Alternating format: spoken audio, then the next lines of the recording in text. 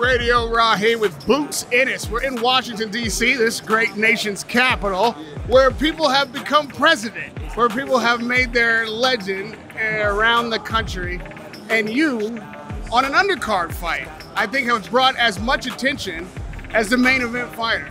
Like, are you aware of how much the boxing community right now is anticipating a great year from you and a great career from you? Yeah, I'm definitely aware, how everybody's gravitating towards me and things like that.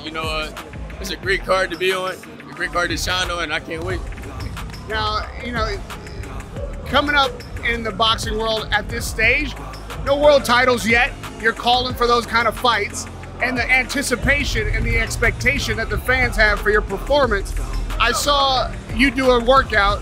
It looked like your workout for the day. Yeah. Are you feeling any pressure to, every time you're in front of these cameras, deliver for the fans who expect so much greatness from you? Nah, no pressure.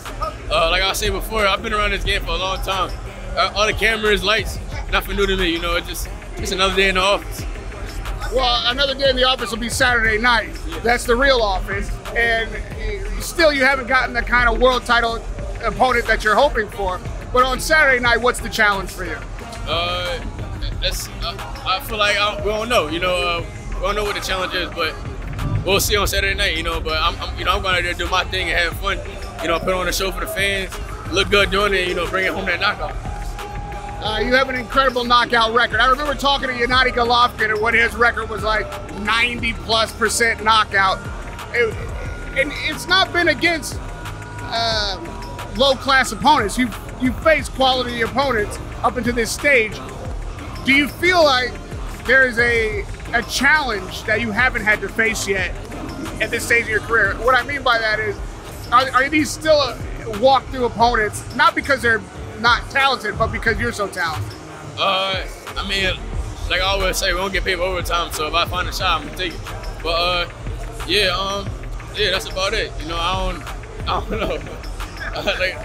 don't know. I just know we don't get paid for overtime, and if I see a shot, I'm gonna definitely take it, and I'm gonna just continue to keep doing that. I'm not playing around. I've heard your father say that you guys don't really game plan for an opponent. You just keep doing what you're doing. But is there a time that you think where you might have to step up the way you train and the way you approach an opponent when the competition gets stiffer? I feel like the better the competition be, the better I'm going to be, and the easier it's going to be. When I fight somebody that's sharp like me, it's going to take my game to the next level. But yeah, definitely when I fight those other guys, definitely will probably do a little bit more, and continue to keep grinding, that's all. Obviously, you're fighting on PBC, so it would seem that Errol Spence is closer in reach, but I know you want Spence or Crawford. What's the conversation been like in the back rooms about making those fights happen? Not too sure. I let my dad handle all that. I just focus on fighting. My dad know more about that than me, but that's the fights that we want, and I know my dad be trying to get them, so. For you, is it world titles that are your goal, or is it fighting the best? Sometimes you have to pick.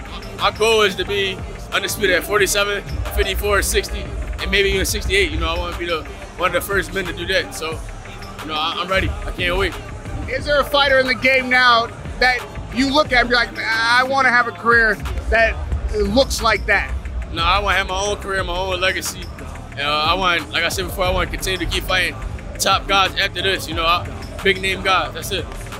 What's it like coming up in a boxing family? Like, obviously your father was a fighter, he's brought you up. Your siblings are fighters. What's that community like at home?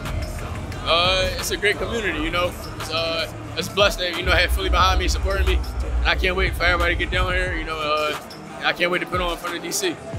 Is this, just because of the location and where you are in your career, the biggest fight for you thus far? The location and being on pay-per-view, yes. Fight-wise, I'm not sure, but I'm blessed to be on pay-per-view, and I can't wait, I'm ready to shine, get this knockout.